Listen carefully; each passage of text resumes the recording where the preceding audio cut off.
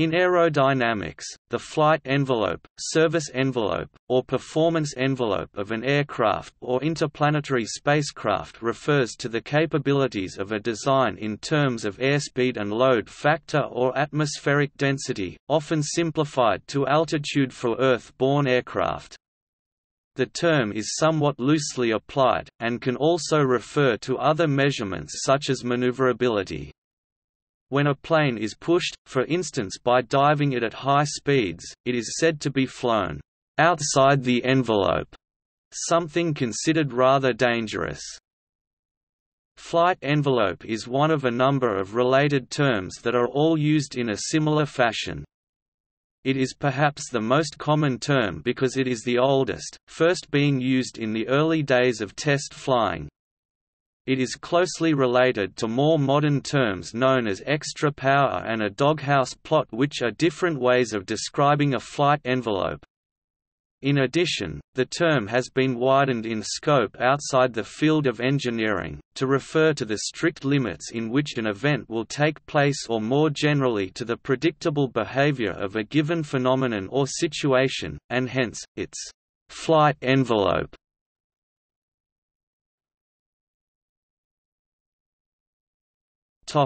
Extra power. Extra power, or specific excess power, is a very basic method of determining an aircraft's flight envelope. It is easily calculated, but as a downside does not tell very much about the actual performance of the aircraft at different altitudes. Choosing any particular set of parameters will generate the needed power for a particular aircraft for those conditions. For instance, a Cessna 150 at 2,500 feet (800 meters) altitude and 90 miles per hour (140 kilometers per hour) speed needs about 60 horsepower (45 kilowatts) to fly straight and level. The C-150 is normally equipped with a 100 horsepower (75 kilowatts) engine, so in this particular case the plane has 40 horsepower (30 kilowatts) of extra power. In overall terms this is very little extra power, 60% of the engine's output is already used up just keeping the plane in the air. The left-over 40 horsepower 30 kilowatts is all that the aircraft has to maneuver with, meaning it can climb, turn, or speed up only a small amount. To put this in perspective, the C-150 could not maintain a 2 grams 20 meters per square second turn, which would require a minimum of 120 horsepower under the same conditions. For the same conditions a fighter aircraft might require considerably more power due to their wings being designed for high speed, high agility, or both. It could require 10,000 horsepower (7.5 megawatts) to achieve similar performance. However, modern jet engines can provide considerable power with the equivalent of 50,000 horsepower (37 megawatts), not being atypical. With this amount of extra power the aircraft can achieve very high maximum rate of climb, even climb straight up, make powerful continual maneuvers, or fly at very high speeds.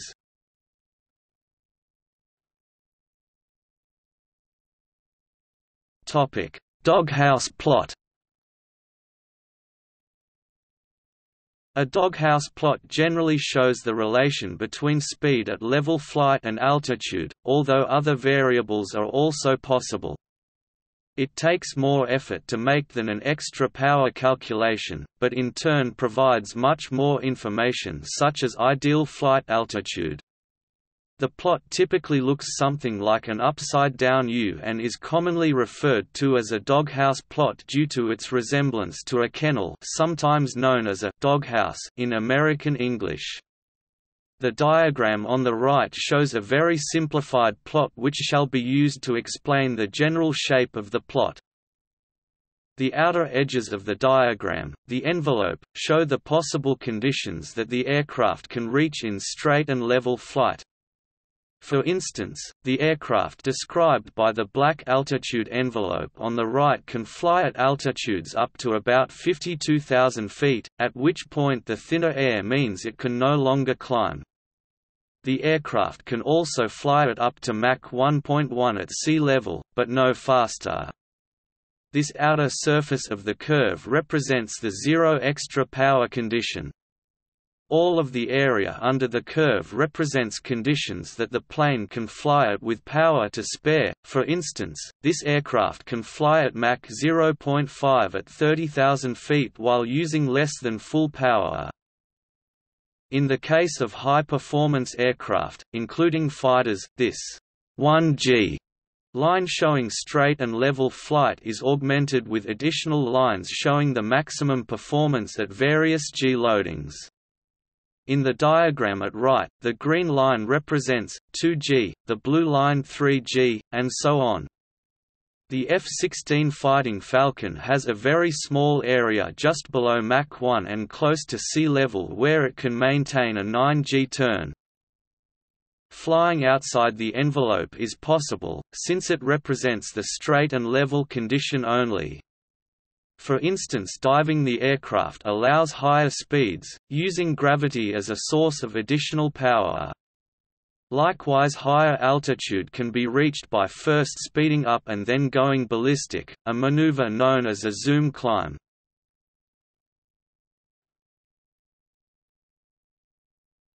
Topic: Stalling speed. All fixed-wing aircraft have a minimum speed at which they can maintain level flight, the stall speed left limit line in the diagram. As the aircraft gains altitude, the stall speed increases. Since the wing is not growing any larger, the only way to support the aircraft's weight with less air is to increase speed. While the exact numbers will vary widely from aircraft to aircraft, the nature of this relationship is typically the same, plotted on a graph of speed x-axis vs altitude y-axis. It forms a diagonal line.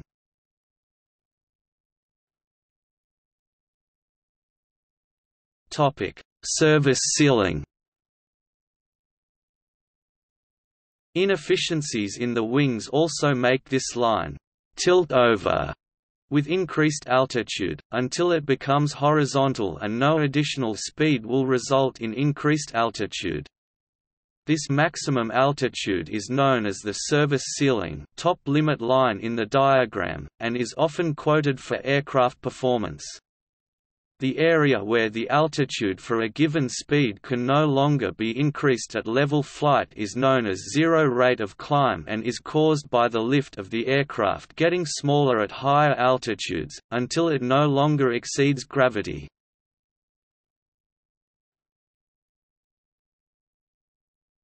Top speed. The right side of the graph represents the maximum speed of the aircraft. This is typically sloped in the same manner as the stall line due to air resistance getting lower at higher altitudes, up to the point where an increase in altitude no longer increases the maximum speed due to lack of oxygen to feed the engines.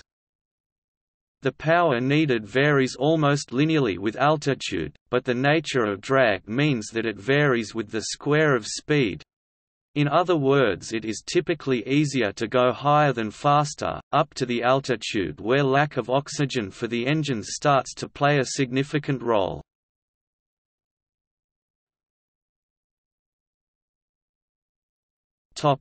Velocity vs load factor chart. A chart of velocity versus load factor or VN diagram is another way of showing limits of aircraft performance. It shows how much load factor can be safely achieved at different airspeeds. At higher temperatures, air is less dense and planes must fly faster to generate the same amount of lift. High heat may reduce the amount of cargo a plane can carry, increase the length of runway a plane needs to take off, and make it more difficult to avoid obstacles such as mountains. In unusual weather conditions this may make it unsafe or uneconomical to fly, occasionally resulting in the cancellation of commercial flights.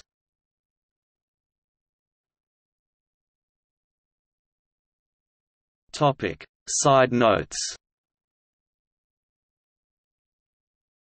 Although it is easy to compare aircraft on simple numbers such as maximum speed or service ceiling, an examination of the flight envelope will reveal far more information. Generally, a design with a larger area under the curve will have better all-around performance.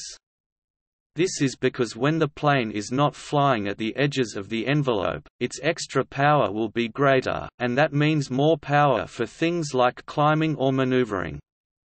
General aviation aircraft have very small flight envelopes, with speeds ranging from perhaps 50 to 200 miles per hour, whereas the extra power available to modern fighter aircraft result in huge flight envelopes with many times the area.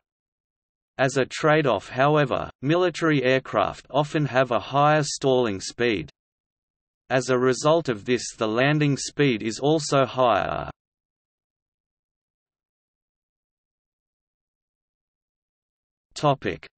Pushing the envelope.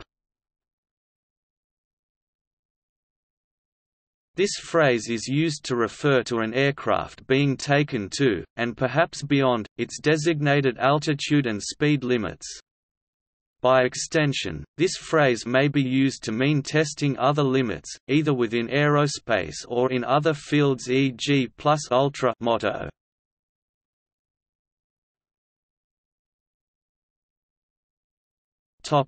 See also: Coffin corner aviation, maneuvering speed, helicopter height velocity diagram, Kussner effect.